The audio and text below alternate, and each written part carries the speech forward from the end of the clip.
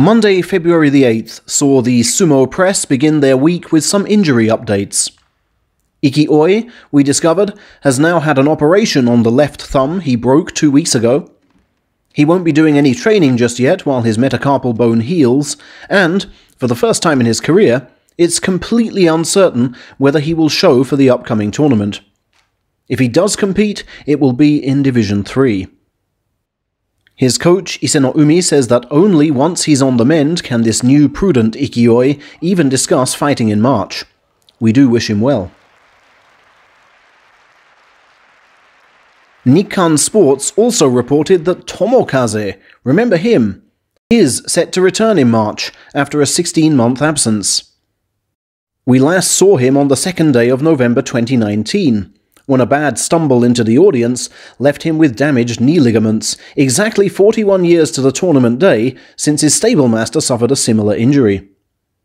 After several months spent rehabilitating at his high school sumo club, Tomokaze has returned to Oguruma Stable in recent days and resumed practice bouts with Division 4 colleagues. That should be more than enough for him for now, as he will rejoin competition in Division 5.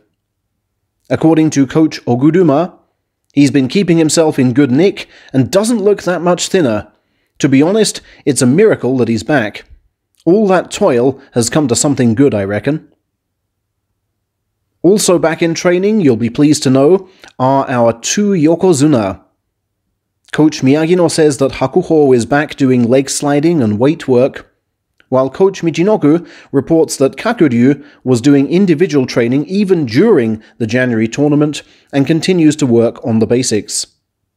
Interesting indeed that the latest meeting of the Yokozuna Council has been cancelled.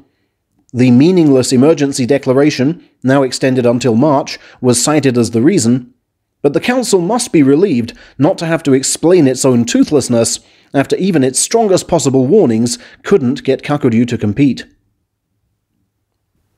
Elsewhere, although we've had no training updates because he's persona non grata, Abi's 3-tournament suspension is now over, and he is set to fight in Division 3 next month. The man handed a 2-tournament suspension alongside him, Gokushindo, returned to action in Division 5 last time, scoring 6-1. In other news, yesterday was supposed to see the Fuji TV one-day sumo event held at the Kokugikan. Radio commercials ran until mid-January, and if you'd checked the event's website even yesterday morning, you'd have assumed it was on as planned. Nobody seemingly thought to update the page with the news that the event was cancelled on January the 18th, something barely reported in the media either. A good job I found those half-buried reports to get my refund on time. The next interstable sumo action will be in 12 days' time then, when the Kokugikan plays host to its 3rd specially arranged group practice session. As with the other 2, that will run for 6 days. Finally, Daieisho has donated an entire ton of rice to his alma mater, Saitama Sakae.